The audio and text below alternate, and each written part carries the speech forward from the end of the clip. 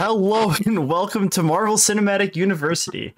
I'm your Professor Alix, and with me as always is my number one pupil, Jake. Number one pupil and number one in your heart. That's definitely not the truth. You're like kind of lucky if you're even close, to be honest. It's all right. I won't cry myself to sleep or anything. It's like, even if it was an arc reactor, I don't even know if you would like register on the arc reactor. Oh. Today we're talking about Fury's big week. He had a big week. It was quite the week for him. Probably called Fury's big week due to his schedule. He talked about that a lot. That his schedule was busy, or that it was a big schedule? Busy. Do you think he has like a giant schedule book and that's his big week? Yes. And it just says big week on it. It's leather bound on a bookcase made out of mahogany. Fury's big week. He was in one movie, and then he went to another movie, and then he went to another movie, and then he went to another movie, and then an epilogue to another movie. Yeah, and it kind of weaved in and out of all the movies almost. Yeah, Fury was everywhere. He had his hands in every single movie. Yes. Was Black Widow like in the Hulk? Nope, she was just hiding there in the background. Kind of in the background. Okay, that's what I thought. Yeah, you don't see her in the movie, but she's there. Now we know she's there. Yeah. Fury's big week was a Marvel distributed comic, so it did not have a budget nor a box office. No way, really? Yeah, it's crazy, right? That's crazy. It is a 4-part comic series. Also included in that is a prologue and an epilogue. It takes place between May 29th and June 4th of 2011. Otherwise known as 1 week. 1 week. And it was written by Chris Yost and Eric Pearson. The comic consists of The Incredible Hulk, Iron Man 2, Thor, and Captain America: The First Avenger, as well as serves as a prologue to Marvel's The Avengers Assemble, which is why we're talking about it this week. Yeah. And I get to watch a movie next week instead of read. I'll give you your homework at the end of class. It's not reading, though. Yeah. Nerd here. Good. I like keeping you on your tootsies. Tootsies are on. All right, Jake. Well, I don't think I have much else to say about Fury's big week, so why don't you go ahead and give us your overview of Fury's big week? I recognize the council has made a decision, but given that it's a stupid-ass decision, I've elected to ignore it. Yeah, I mean, it was those movies aforementioned. And I think it Fury's big week, the comics, they put a nice little bow on top of all the movies there. I think it tied the movies together quite nicely, gave you some info about what's happening in the background. Explains, kind of how Black Widow and Hawkeye. Archer. Mr. Archer. Mr. Archer, sir. Mr. Hawkeye Archer is, kind of what they're doing this whole time. They're not just kind of sitting at home playing the new Call of Duty Modern Warfare. They're actually out in the field doing work in business for S.H.I.E.L.D. Yeah, they're doing their jobs. They're doing their 9-to-5s. Yeah, and Nick Fury does not like taking orders apart from what he wants to do.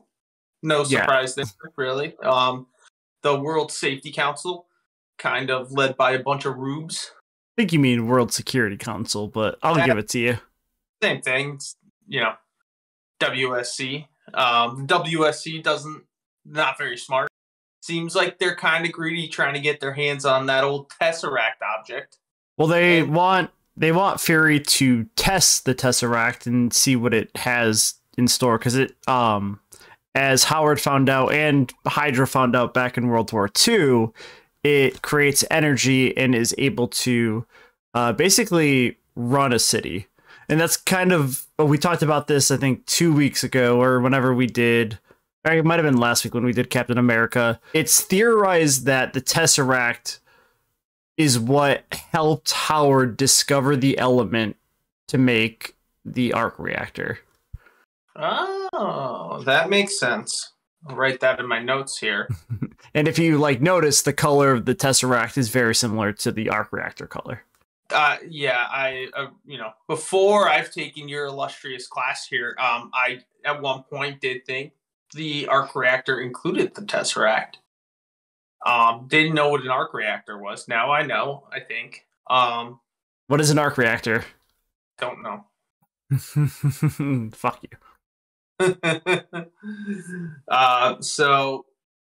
Fury, the WSC is pretty mad at Fury at the end there, and they're like, you haven't done anything, we're gonna replace you. Oh, this is after he yells at old army guy from Hulk there. General Ross. I think he yells at General Ross later. No. Because, so he yells at the Security Council first, and then he has his week, and then he yells at the Security Council again at the end of the week. Yeah, but in between that, he yells at General Ross for hacking the shield. Yeah. Or getting access to the shield thing. And then they have it out, yell. General Ross is kind of a, dummy, if you will. I get this sense that he wants... Jesus Christ, my fucking brain's not working right. Does it ever? No. That's why you're taking this class. Super bad tonight, dude. He wants Nick Fury's job is the sense I'm getting from him. From General Ross, yeah. From General Ross, yeah. Yeah. He's kind of trying to upstage him and replace him, get him in trouble with the WSC. And, General Ross likes power. Big power guy. Power bottom. Anyway, but after, they have their little scuffle, their little argument, they say some words to each other. Mm-hmm. Nick Fury then calls the WSC, who's mad at him for not doing his Tesseract homework. And he does some fantastic BSing by, which, I'd say it's pretty much BSing. And he's like, look, I did all these things which help us with the Tesseract. And they're like, I guess. And they let him stay honest, the leader of S.H.I.E.L.D. there. Fury's not a spring chicken. He's no spring chicken. Black Widow's there, and he's like, hey, you're my lucky charm, Yeah, that's pretty much it. I mean, there's not much else to say there. I mean, we've already gone through all the movies. Yeah, well, I mean, we could talk about some of the other, behind-the-scenes things, like... Bill Coulson was all over the place, but... Yeah, so, I mean, what this kind of ties together is, so... Day one, he's basically in a scuffle with the Security Council because they want him to work on the Tesseract, cancel every other project. The Tesseract's what's going to save us. I'm trying to think Marvel continuity. They've had the Tesseract in their possession since the 90s at this point. So it's not really stated why now it's a big deal. But it is a big deal now. WSC leaders, they just don't know what they're talking about. Oh, we're going to talk a lot about them next, or in a couple weeks, and then also when we talk about Captain America Winter Soldier. Bunch of stooges. But yeah, so he has this scuffle. At the same time, he also finds out that Tony Stark is essentially dying of palladium. Palladium? Is it palladium or Yeah, wait, what did you say? Palladium? Yeah, that poisoning. In his bloodstream. And basically causing his health to deteriorate, which we see in Iron Man 2. So he learns this. We find out he sends Natasha to go keep an eye on him. At the same time, he's dealing with people on a rescue mission for Captain America. Essentially, he has people out in the Arctic, Norway, wherever they are, looking for the down ship from Captain America, which they did find one of the small ships that was flying out or something. Oh, yeah, it was like one of the Chicago ships. Yeah.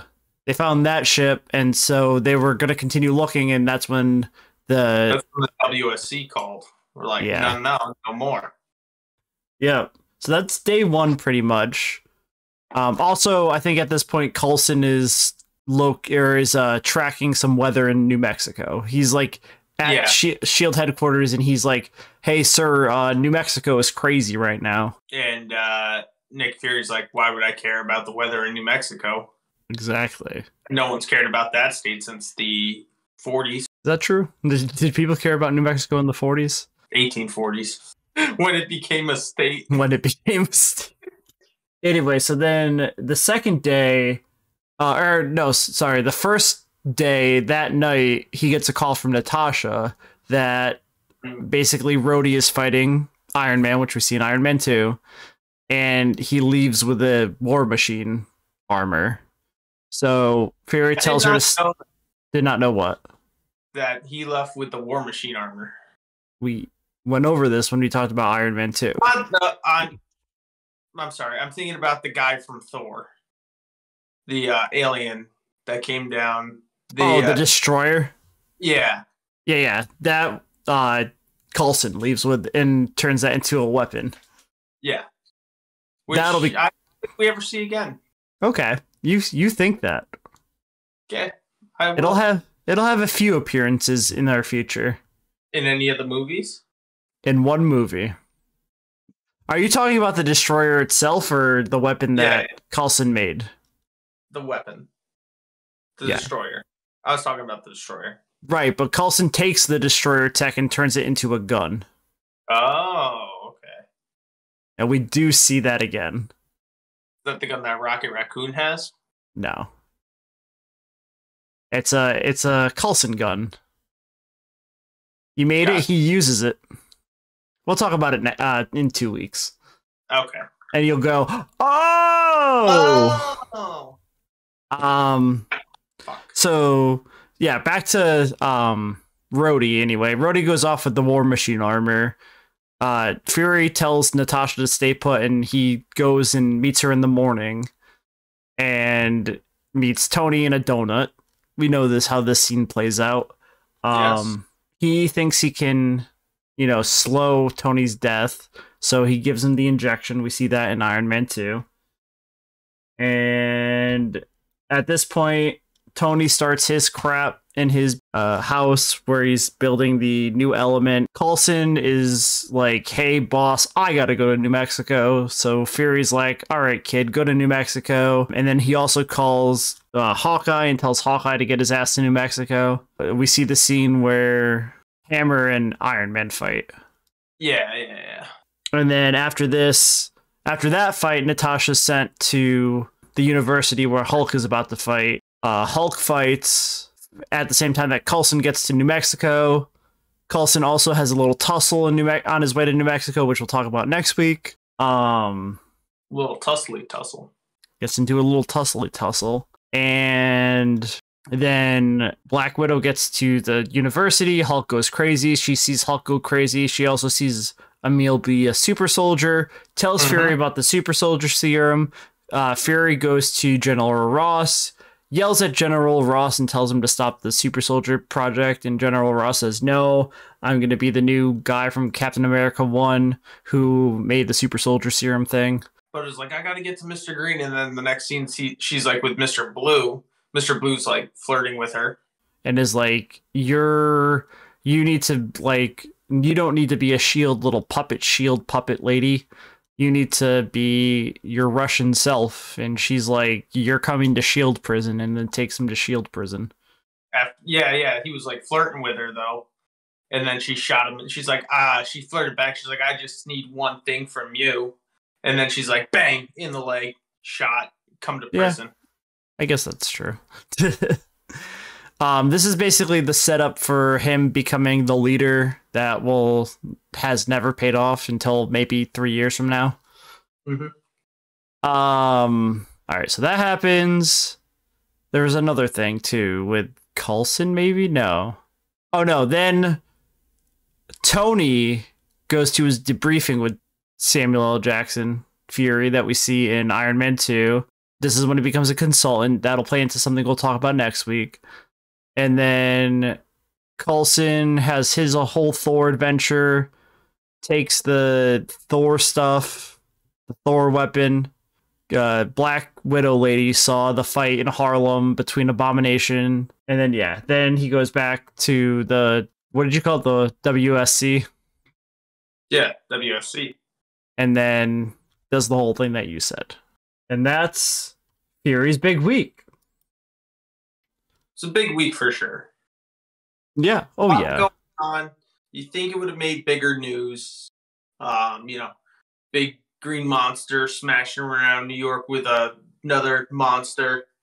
And then, big alien battleship coming out of the sky, landing and walking around, blowing the shit out of New Mexico town. And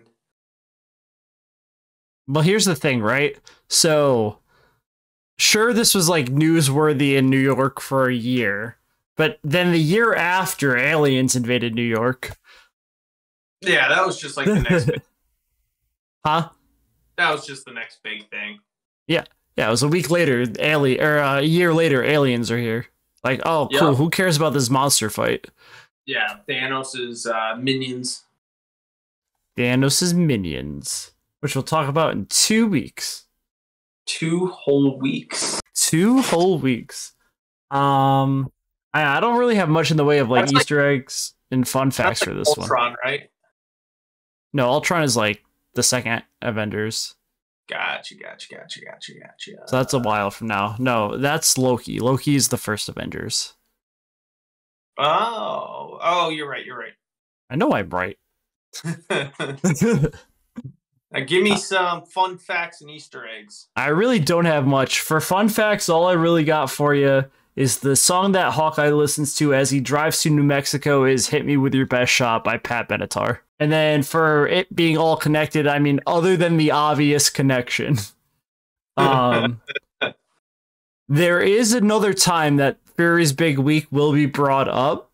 And this is when we talk about What If. When we get to the multiverse stuff, talk about the show What If. One of the episodes is focused on this week, and it basically shows the events of this week again, but if somebody was killing all the Avengers. So like it shows basically the order of events, canonizing the comic. People for a while weren't sure if the comic was canonized. Basically, the What If canonized it by making it the exact same week. But like I said, because it's What If, it was what if somebody was killing all the Avengers. So it canonized the Fury's Big Week comic. Yeah, it basically like confirmed that actually happens in the MCU. It all actually takes place in a week. Because people were just like not sure if the comic was an aside or not. Just kind of like how people right now are not sure if Agents of S.H.I.E.L.D. exist in the same universe or not, or whatever. One would think it does. I think it does. I personally think it's canon. It might be slightly altered. It might be a different multiverse that's not too different from ours, but I don't think it's fully not canon. All right. And then the second connection I have for you for Fury's Big Week, we already kind of talked about it. The comic sets up the yet to be paid off Samuel Stern, Mr. Blue tease of him becoming the leader. And then we also learn that Natasha has in fact seen the Hulk in action prior to the Avengers movie, which is probably why she's so fucking attracted to him in Age of Ultron, which I still can't excuse. That's so stupid. Why did this relationship have to be a thing?